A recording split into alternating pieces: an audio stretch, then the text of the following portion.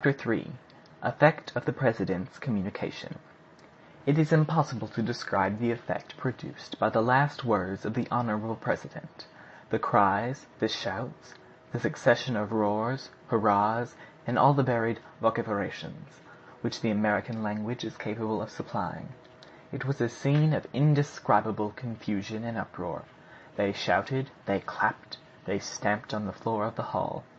All the weapons in the museum, discharged at once, could not have more violently set in motion the waves of sound. One need not be surprised at this. There are some cannoneers nearly as noisy as their own guns. Barbicane remained calm in the midst of this enthusiastic clamor. Perhaps he was desirous of addressing a few more words to his colleagues, for by his gestures he demanded silence, and his powerful alarum was worn out by its violent reports. No attention, however, was paid to his request.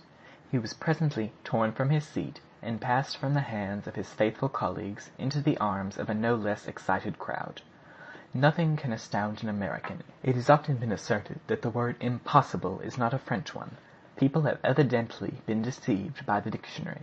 In America, all is easy, all is simple, and as for mechanical difficulties, they are overcome before they arise. Between Barbicane's proposition and its realization, no true Yankee would have allowed even the semblance of a difficulty to be possible. A thing with them is no sooner said than done. The triumphal progress of the President continued throughout the evening. It was a regular torchlight procession. Irish, Germans, Scotch, all the heterogeneous units which make up the population of Maryland shouted in their respective vernaculars, and the vivas, hurrahs, and bravos were intermingled in inexpressible enthusiasm.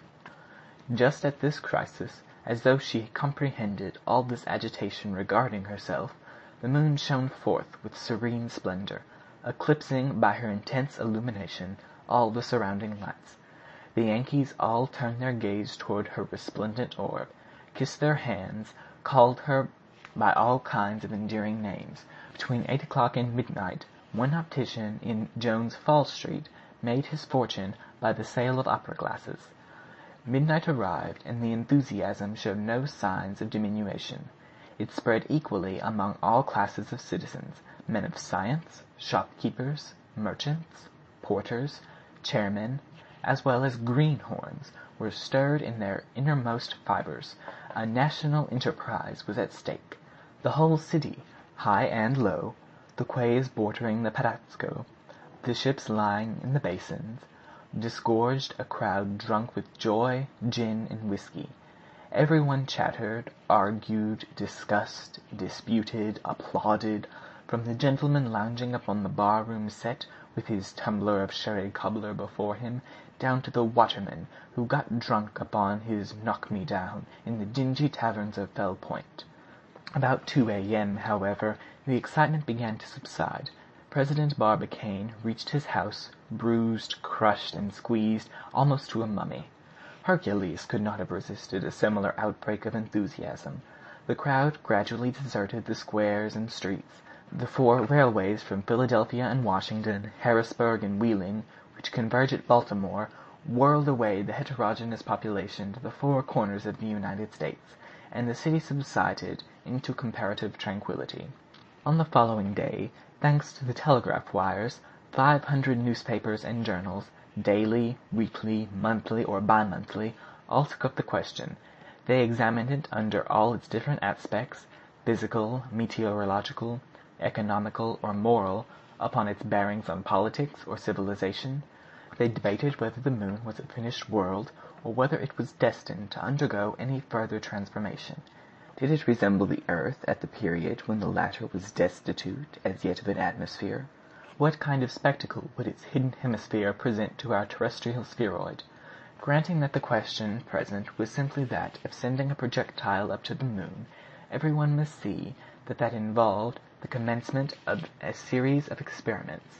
All must hope that some day America would penetrate the deepest secrets of the mysterious orb, and some even seemed to fear lest its conquest should not sensibly derange the equilibrium of Europe. The project once under discussion, not a single paragraph suggested a doubt of its realization. All the papers, pamphlets, reports, all the journals published by the scientific, literary, and religious societies enlarged upon its advantages, and the Society of Natural History of Boston, the Society of Science and Art of Albany, the Geographical and Statistical Society of New York, the Philosophical Society of Philadelphia, and the Smithsonian of Washington sent innumerable letters of congratulation to the Gun Club, together with offers of immediate assistance and money. From that day forward, Impey Barbicane became one of the greatest citizens of the United States, a kind of Washington of science.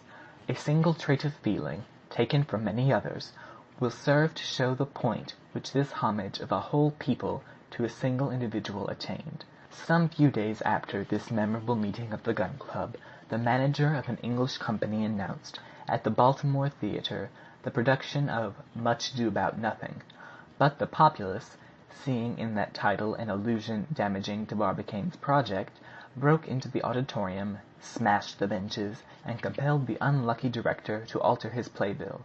Being a sensible man, he bowed to the public will, and replaced the offending comedy by As You Like It, and for many weeks he realized fabulous profits.